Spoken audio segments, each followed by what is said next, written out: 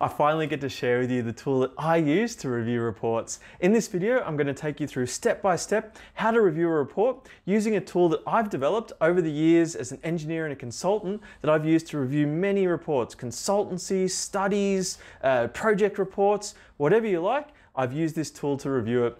While I've focused on this video on how to review consultancy or project reports, this tool can be used in any context where you're responsible for reviewing a report.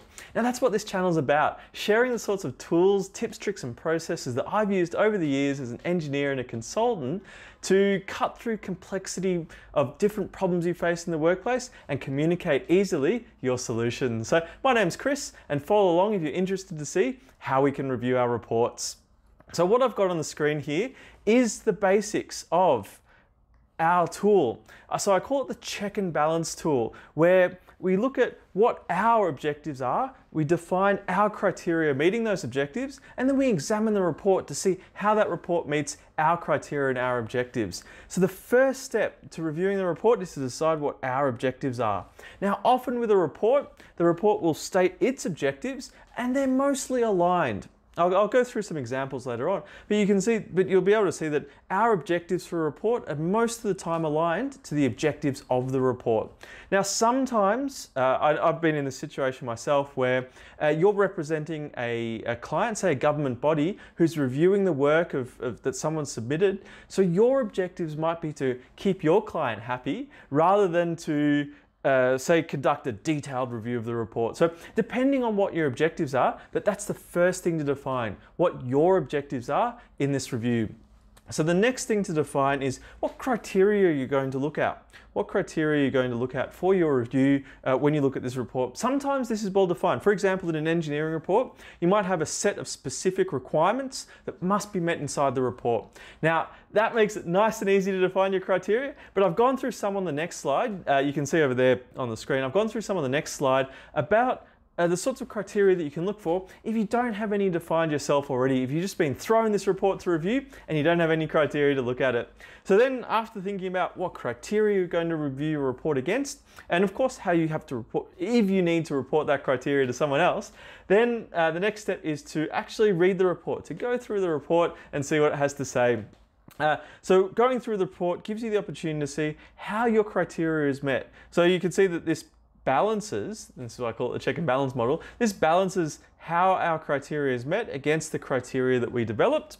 And then to continue on and to look at, does the report as it's written meet our objectives? And so that balances off against our objectives. I've gone with I call it a seesaw, but different countries use different phrases for it. That's why I call it a check and balance model, because you're using the report as a balance between you and whoever wrote the report or whoever was responsible for the report. So a bit of a check and balance, check that we're meeting our criteria and our objectives, balanced off against the report. So some of those criteria that I've developed, some of those criteria that I've really used in the past are based around these four processes, or these four ideas in a report. So first of all, to define our objectives. So our objectives, most of the time our objectives align with the report objectives. So that could be, should this report be representing the most feasible way to accomplish a problem? Is this report representing the change that that's going to take place in our organization? Or could this report be simply about the status of the project, helping everyone in the audience understand the status of the project? So that's where our objectives can align with the report objectives. However, I did mention that sometimes they don't necessarily align. I was reviewing a report recently where the client just requested that we make sure that a certain amount of information was looked at and nothing else. So the detailed checking of the report, the detailed review was done by someone else. And so our responsibility and our budget was just to review if certain key bits of information were covered and nothing else. So that's when your objectives can be misaligned with the objectives of the report. So always bear in mind your objectives for your review when you're conducting your review. Being a consultant, it's helped me save a lot of time by considering my objectives rather than necessarily the objectives of the report, but often they do align. So once you know your objectives, to develop within this criteria. Now, you develop criteria within your objective. However, I've recommended here 4 places you can start with.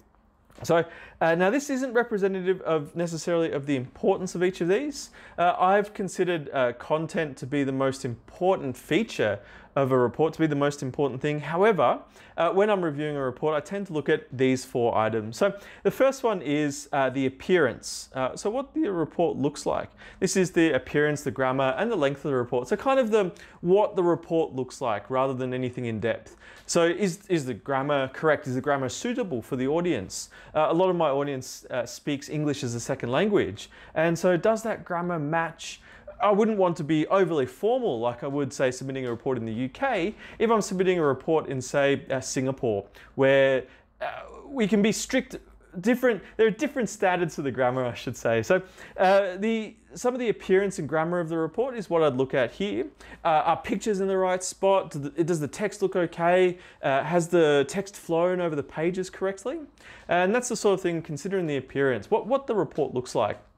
And then in conjunction with that, how long is the report? Do we want a short, brief report that just summarizes the details perfectly? Or do we want a lot of detail and in-depth?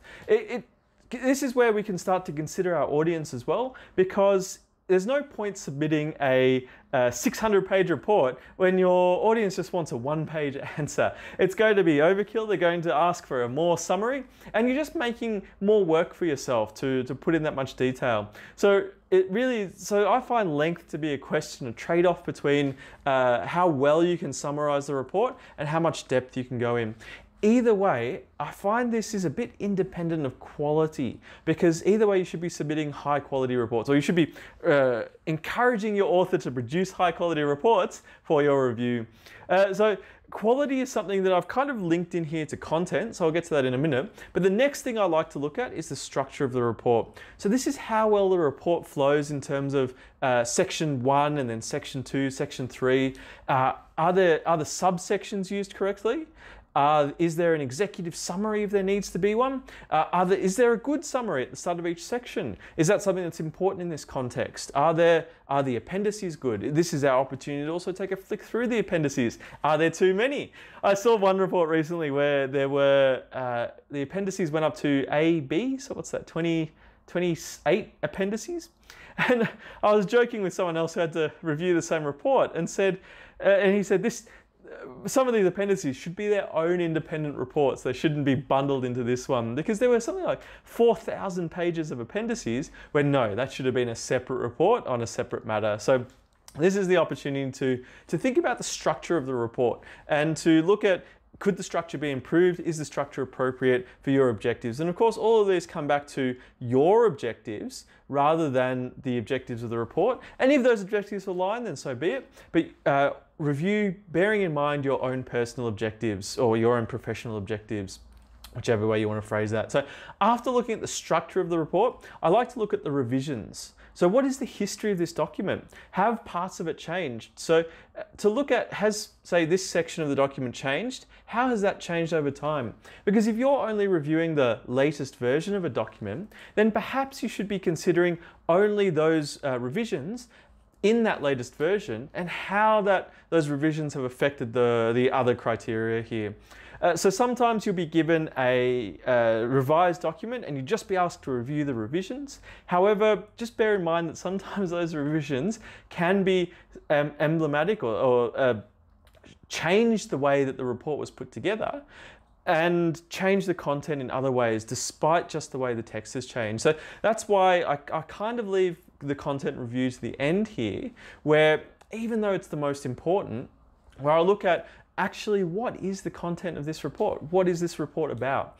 And the way I like to think about this is by looking at the process that was involved in whatever triggered this report. So for example, if this was a project status report, well, how was the project status information gathered? Is it looking at the deliverables? Is it looking at the cost of the project? Is it looking at delays or milestones? And then considering not only how the outcome of that process was recorded in the report, but also how the inputs to the process and how the process itself was recorded. So I usually like to model everything that can go into a report as a process, and a set of inputs, a process, and an output. And then are those three stages captured inside the report. There are some more things. So I'm doing a video shortly about how to write a report. So if you're interested in that one, hit subscribe, and that will come out soon about what sort of things go into a report. But just briefly, when reviewing, I like to think about, okay, well, what was the process that the person went through in terms of the work that was done to be reported on? So if it's project status, if it's a feasibility study, what was the feasibility that was studied? And then is that input, process, and output captured within the report and with the relevant importance? Sometimes people like to use creative language to gloss over things that shouldn't be, or to manipulate the way certain things are written. And this is also by understanding the underlying process beneath the report. This is your opportunity to try to catch some of those things. So there's some of the criteria, how I link those 4 key criteria for reviewing a report back to our objectives. Always like to think about those in the context of our objectives. So I like to share here 3 tips that I've learned over the years from reviewing reports. The first tip I could share is to try to review against something external. So that kind of links into the last point I was making before about the processes. So if you're looking at something external to the report, I like to physically tick off, okay, our report represents this item against this item. Our report represents that item against that item. So sometimes in an engineering context, this could be a list of specifications. Does our report meet those specifications or requirements that we're writing against? But it could also be a set of drawings, for example. I'm kind of stuck in the engineering mind this afternoon, but say you had a set of engineering drawings. Does your report match those drawings? And to actually tick off against that. So I do like to, that kind of gives rise to why I put in the last section about criteria, about understanding the process first before, or understanding the underlying process when you conduct your review. So that's why I like to understand that process, because I like to review against something external. I don't like to review a report against itself, because then all you're doing is looking for contradictions. You're not adding any value by your review. And adding value to a review is something that I highly recommend doing if you're a consultant.